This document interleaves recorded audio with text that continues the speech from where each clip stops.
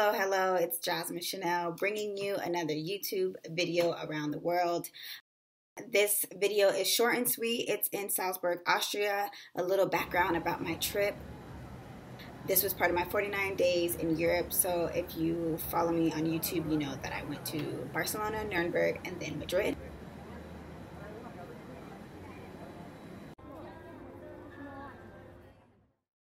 In Nuremberg, I was thankful and blessed.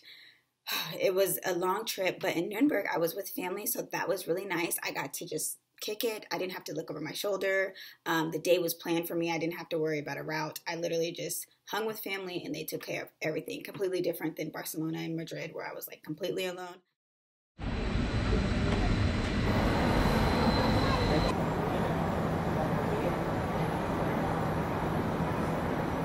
This was a day trip in Salzburg, Austria. So my trip to Salzburg was nothing but amazing.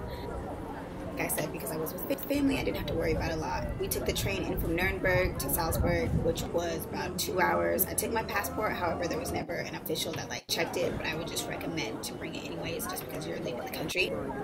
For my day trip, I had a small backpack with a little bit of cash, small hygiene products, my GoPro, and then my Nikon camera. On my trip, I ate a lot of ice cream. I love ice cream. Visited the Salzburg Cathedral and visited Hellbrum Castle, which I'm going to be showing in this video.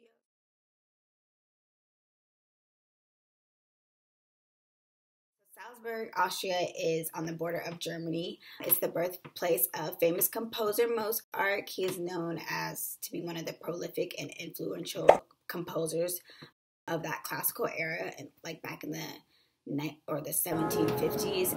If that name doesn't ring a bell, you probably heard his music. Is a Roman Catholic, opened in 1928 in the old town of Salzburg. It wasn't the best that I've been on, during my trip of Europe, but I would definitely recommend going because, it just adds another one to the list.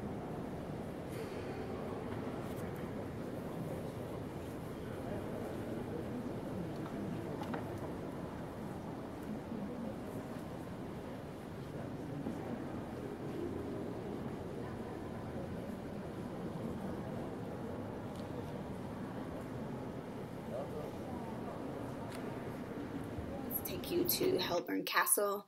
This castle includes an audio tour guide, so you'll watch me going around with the phone in the video, and there's a bunch of different languages, so you can enjoy inside and outside of the castle. And the castle belonged to Marcus Sidicus, who used this castle for entertainment.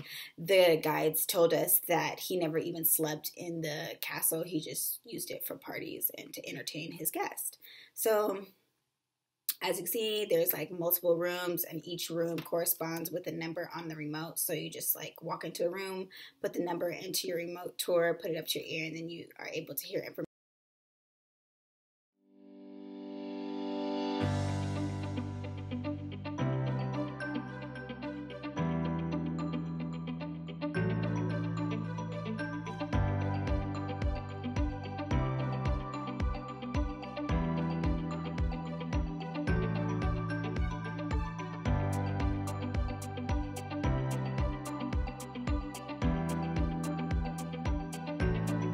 So Sidicus didn't ever sleep in this castle because he had so many different castles, which is, can I have those problems? But if you're able to go outside the castle, there are some, I'll say, refreshing surprises, so I highly recommend it. Salzburg to me was quite expensive, but I was just there for one day, so it was.